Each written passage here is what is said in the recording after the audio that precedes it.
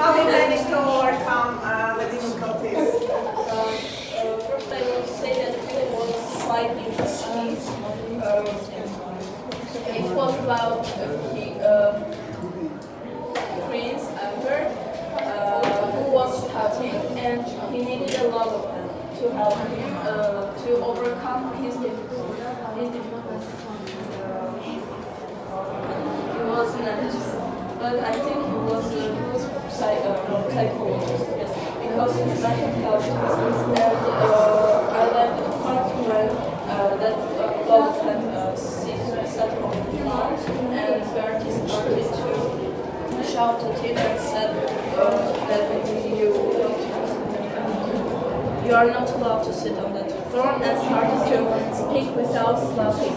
I guess the elder brother is not likable in the movie, but I think in real life he was, because he didn't choose to be the king, and he didn't have to be the king because it was not his decision.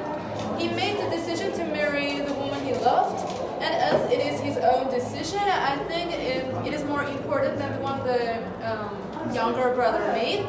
Because if he had the problem, if it was hard for him to be the king, if he didn't want to be the king, he didn't have to choose the responsibility, but rather follow his own mind, not even his own heart, but his own mind, understand what is better for him. I'm totally sure that it is better to choose whatever you want. I watched it 2 years ago.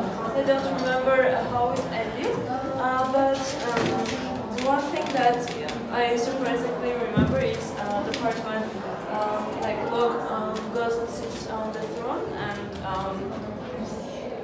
I thought about it for some time yesterday, and I thought that maybe it was the last moment that they proved that they are equal.